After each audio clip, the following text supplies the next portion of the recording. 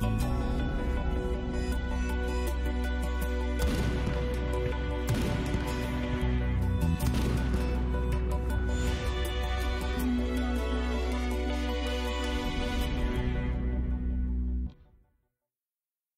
hate to say it, but I told you so.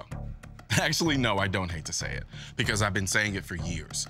Gun control is about giving up an inch 63,360 times until there's nothing else to give up.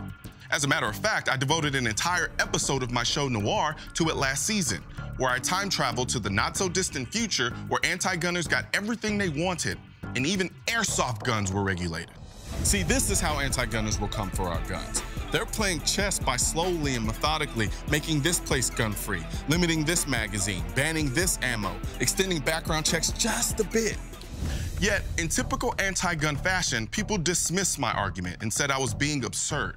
Well, it's 2016, and the Scottish government is now requiring its subjects to register their air guns in the next 6 months or face up to 2 years in prison. We're talking about an air gun. Not a real gun, but an air gun, which if you ask me, is a glorified BB gun.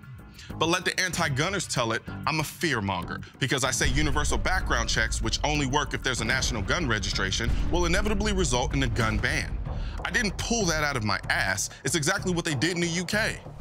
In 1967, the British government required a registration for all shotguns. In 1988, they banned all semi-automatic rifles as well as pump-action rifles. In 1997, they required a gun registration for all handguns, and then subsequently banned the handguns. After they banned the handguns, they then made it illegal to carry a knife with a blade longer than 3 inches. Now Scotland is requiring a registration for air rifles. Where do you think they're gonna go next? You think they're gonna say, oops, we made a mistake, you can have your guns back? This isn't about safety, it's about control. President Obama got up on national television and said that it's a conspiracy theory to think that anyone is trying to ban guns. Are you suggesting that we are creating a plot to take everybody's guns away so that we can impose martial law? But there's certainly a lot of people. Conspiracy? Yes, that is a conspiracy. Yet this is the same president, along with Hillary Clinton and every other anti-gun politician, who praises the gun control laws in places like the UK and Australia where they've banned guns. That's like telling a Jew you're not an anti-Semite, you just love Hitler. I'm not trying to ban guns, I just like the gun laws in that country where they ban guns. Come on, people.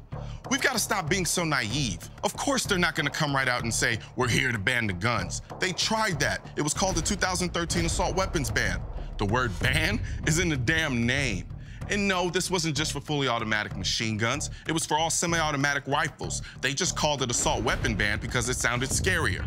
This is the same assault weapons ban that the president and Hillary Clinton are on record saying that they're in favor of. And this is the same assault weapons ban drafted by Dianne Feinstein, who states her true intentions clear as day. And President Obama, Hillary, and the gun control funky bunch try to actually get it passed. But when they realized no one was buying into it, they did with the law what record labels do with boy bands. They repackage it, give it a different name, and say it's different.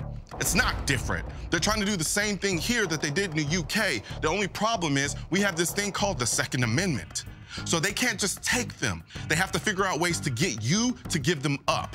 And as long as we keep thinking the push for gun control is some moral pursuit with no ulterior motive, one day you're gonna look up and find yourself standing in line to register a damn airsoft gun.